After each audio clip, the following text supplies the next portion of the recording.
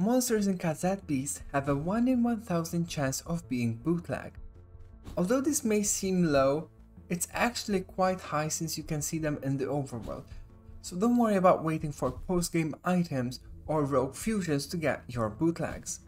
In fact, I got 4 in less than an hour using this method. Simply use the Bulletino dash to quickly go to the spawn area.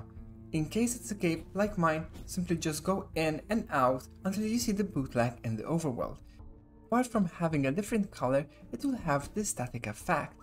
Simply approach it like any other monster and you will find the bootleg in the battle and record it just like any other tape.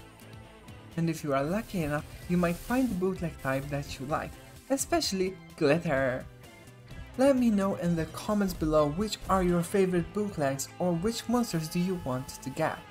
Personally, I'm looking for a glitter fountains, but I will settle for any fountains or Fossifear bootleg. I thank you for watching and subscribing. I'll see you around. Bye bye.